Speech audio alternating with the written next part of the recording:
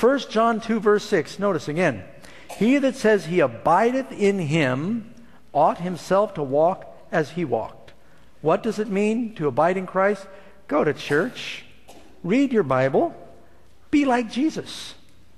It says he ought to walk the way he walked. Well, how do you know how he walked? It's in the Bible. Read the Gospels. Look at how he acted. Say, Lord, I want to be like you. Walk like he walked. 1 John 2:17.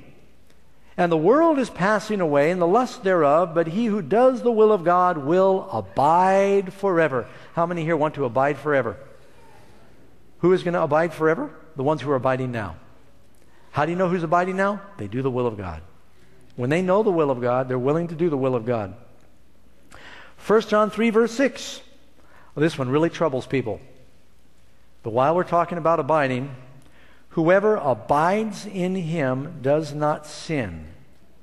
Now that does not mean, as people sometimes have tried to use this to teach a brand of perfectionism, that doesn't mean that a person who is abiding in Christ is sinless.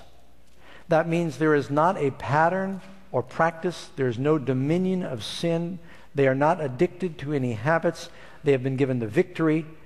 These people are not living a life of practicing sin.